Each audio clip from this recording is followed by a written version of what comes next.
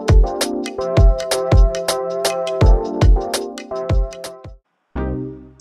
y'all, it's Queen Christina Marie. I'm back with another video. This video, I am basically doing my laundry routine with the boys. They are at school, and being a stay-at-home special needs twin mom, my days are filled with a variety of tasks that keep me busy and productive. And this is one of the beasts that I have to tackle weekly. And while Sage and Saint, they are the center of my world, sometimes it's nice to have a little time to myself to take care of things around the house. So my day typically starts with the boys' laundry. I take great care in cleaning, drying, sorting, and ironing their clothes. I like to make sure that everything is neat and tidy so that they have fresh, clean clothes to wear whenever they need them. And it makes our days run smoother because I'm not trying to run around finding clean laundry for them to wear and use. So once the laundry is done, I like to sort it all out and put it up. So once I sort it, I will start to iron. I know I'm ironing on the floor. I know it's a hazard. I don't know why I do it, but I've been doing it for a long time.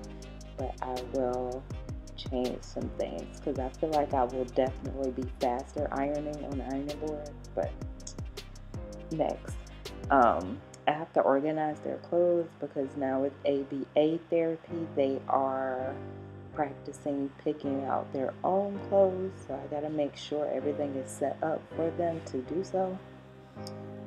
In ABA, they are instructed to go to the closet and pick out their own outfit.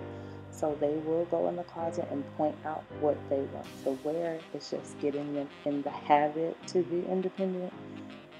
What they pick out doesn't always match the weather or match at all, but as long as they are doing it independently, that's what matters. So once I'm done ironing, I like to put everything on the hanger and put it in the closet. When I put it in the closet, I separate it from shirts and pants, and then I have a drawer in their closet that houses their undershirt, underwear, socks, and pajamas, so they can easily grab those things. We are in the process of doing that now. They don't always do it, and then I have to make sure I back up and don't poke them all the time too. So next, I move on to the bed linens, and this is a beast for me because they have bunk beds. I'm a shorty, so I can't really reach the top bunk too well, and even the bottom bunk, I have to move the whole mattress out just to put the sheets on. But in this video, you can see I'm putting on 2 sheets, and in between those sheets, they have a urine pad. Just in case they have an accident in the middle of the night, I can just take that top sheet off and keep it moving. They also have a mattress encasement on the whole mattress, so even if I only put 1 sheet on there and a urine pad, it still won't mess up anything because it's waterproof. And this requires a lot of attention to detail because I have to make sure I put the urine pad in the right spot, and I have to make sure that urine pad does not move. I also kind of tighten up the sheets, so they do a lot of rolling around in the bed. I want to make sure the sheets don't slide off because they are rough, honey. They like to jump on the bed. They like to do everything, but it's definitely worth all the preparation that I do.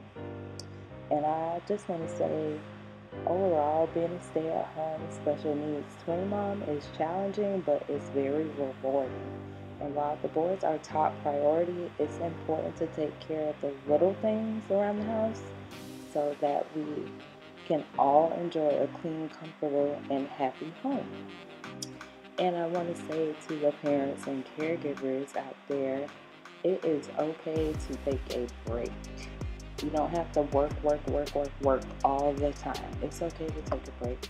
It's okay to not do laundry on the day you're supposed to do laundry.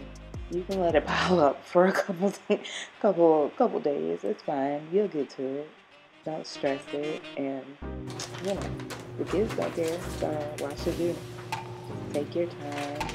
Right here, I'm popping in some more laundry. I think this is their sheets and blankets and towels and rags. And I use a washing powder because I feel like that works best with their clothes. And I like to add a little oxygen in there too. But the laundry powder itself is simplest and free and clear of any allergy producing substances. And as you can see here, I'm looking a hot mess because I haven't taken care of myself at that point yesterday. But I did it real quick because next we're taking Bella to the library. Also has strawberries. Right, because I wasn't sure if you would like it. Yeah, I like strawberries. Then we also had for you, we had an ugly fruit called Sumo Citrus. So this is the closest I can get a picture of it. Remember, and it's also tomatoes.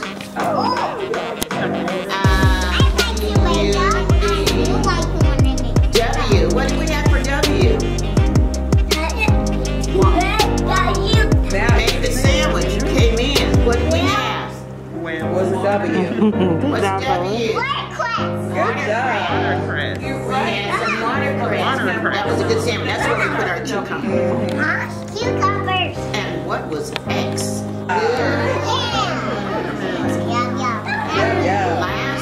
Last week we had what for Y? So we had X, Y. What did we have?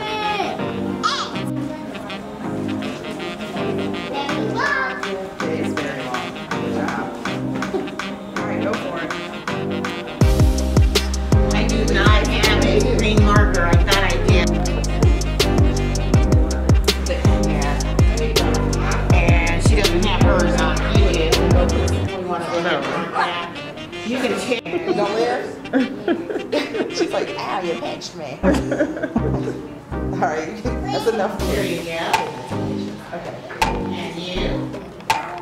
And they have You can make your own, but I couldn't do that. Yeah. There you go. That's for both of you.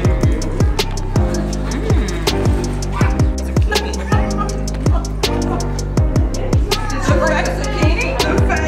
That's the same thing. It's just fresh versus dehydrated. So they make this one a potato chip.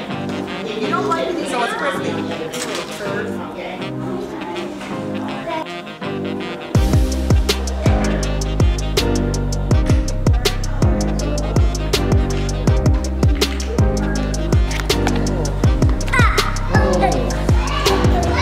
I'm not leaving you. See y'all later. I know you ain't tired from the 30-minute session. It's not spring. Let's try it. Bella, can you stay in the frame?